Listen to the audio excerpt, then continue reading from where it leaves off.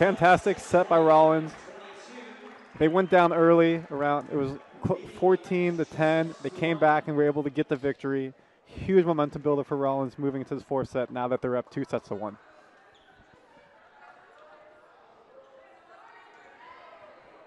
The key to that momentum building for Rollins was stopping Barry's attack.